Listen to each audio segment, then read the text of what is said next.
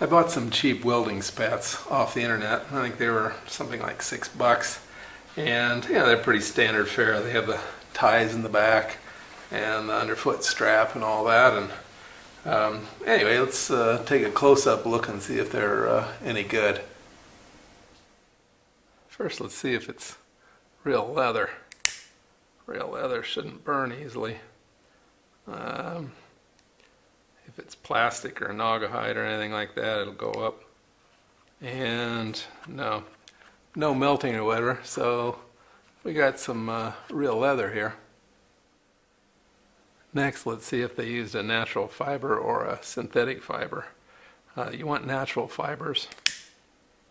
And no, you can see the smoky flame. Yeah, it's a polyester thread, so yeah, it's not the best. This exposed stitching, especially since it's a polyester thread, is going to last about one blast from the grinder, and a shower of sparks are going to melt those threads and it's going to come unstitched. I'll have to figure out something to do. In the past I've like rubbed rubber cement over the top of it to protect the threads, and that seems to work okay. Let's look on the inside. Yeah, here the stitching's kind of weak. Yeah, somebody didn't do a very good job of stitching. On this side, it's okay. But yeah, so this is adequate, but you know, not first choice, obviously. This seam is okay. They put the stitching on the inside away from any sparks, so that's not too bad. I won't have to do anything with that to make it work.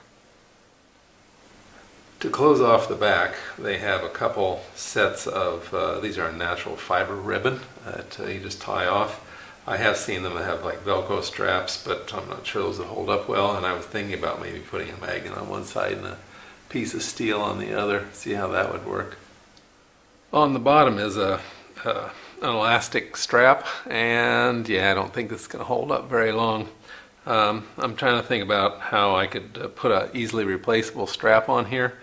I've seen, like, they used to put them on baseball caps. They had like a little click thing. You could push the fabric through it and then snap it shut. Kind of like some belts used to use. My Boy Scout belt used to have something like that.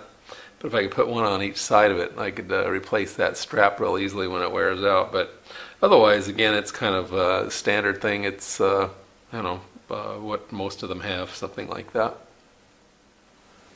Well, that's it for these inexpensive welding spats. Yeah, they're leather. Other than some issues like with the stitching, which I think I can probably make work, and with a few modifications, they will probably do okay. Well, hope you found that useful and interesting in your DIY welding projects.